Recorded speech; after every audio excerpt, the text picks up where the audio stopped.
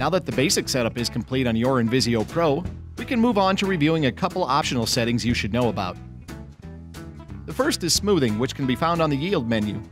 It is a setting used to reduce fluctuations in the yield information that is displayed on the screen. The default time is 3 seconds, but you can adjust the time lower to see more changes in the yield data, or higher to see fewer changes.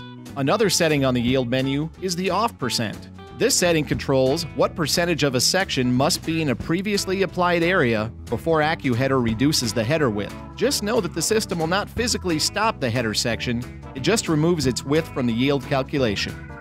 The Moisture Legend menu is a place to control what your as harvested or coverage map looks like in relation to the moisture percentage of the crop.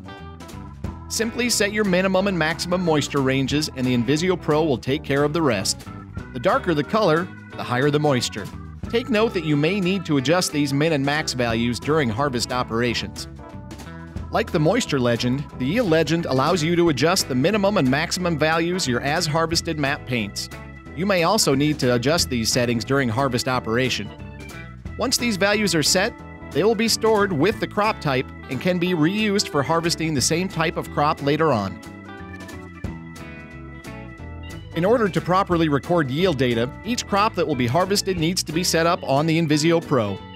Raven has set up the most common crops that you may use, but some of these settings may require changing from time to time. To set up your first crop, select the crop type as shown on the screen. You can also create a custom crop type if yours is not listed. While the standard density value should probably not be changed, the working density will need to be adjusted properly and frequently. To find your working density, just fill up the test weight scale with harvested crop, level it off, adjust the slide until it balances, and enter that value into the working density.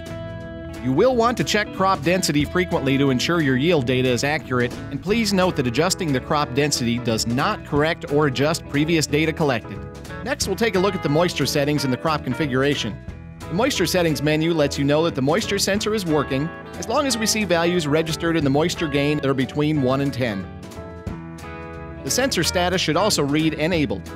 Back on the crop configuration menu, we also have storage moisture, which is preloaded for each crop with a standard moisture percentage. Your dry bushels are calculated from this value, so use extreme care when changing this and make sure you understand the impact. To set the proper header cutout height for the crop you will be harvesting, first press the header height button from the crop configuration menu, then just raise the header to the maximum cut height you need and press the Set Cutout Height button. If you are using an automatic header height control feature, the cutout height should be just below the up position for the header.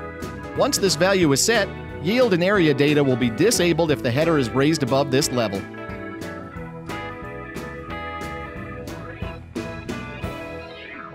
Now that we have things installed and set up, we're ready to get into a job. Stop back for the next video on the Raven SmartYield Pro harvest system and we'll show you how. Thanks!